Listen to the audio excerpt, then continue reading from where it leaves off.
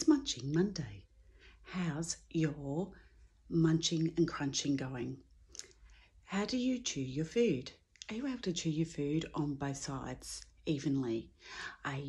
Or do you have missing teeth? Do you have a toothache? Do you have a broken down tooth that you're too scared to go back to the dentist and get it fixed? Have you left something for so long because you just work it up in your mind, which is very normal, or you've had a bad experience, very normal, and don't want to go back? I can help you. It is really important that you can chew on both sides, and you're chewing without pain, you're chewing without niggles, you've had your checkup. And it's really important that you be getting your checkup every 6 months. Are you able to even do that? So it's really, really important. You're chewing many times a day.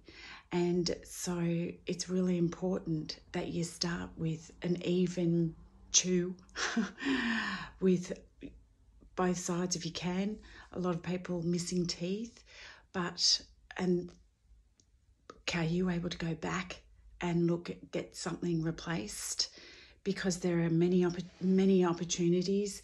Yes, it's an investment, but it's an investment in yourself, and looking after you is so important, and that investment can last many years, so it's worth it.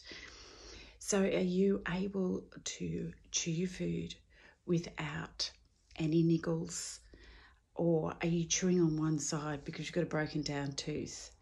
It's so important that you're able to help yourself. And I understand about the anxiety. I understand about pain, what happens is, if you've had a really bad experience in the chair, you don't want to go back.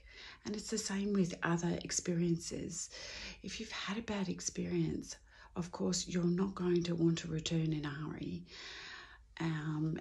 So this is where I'm able to come in and help you release that experience and help you get back into the dental chair or release a bad experience from elsewhere. It's really important that you're able to help yourself.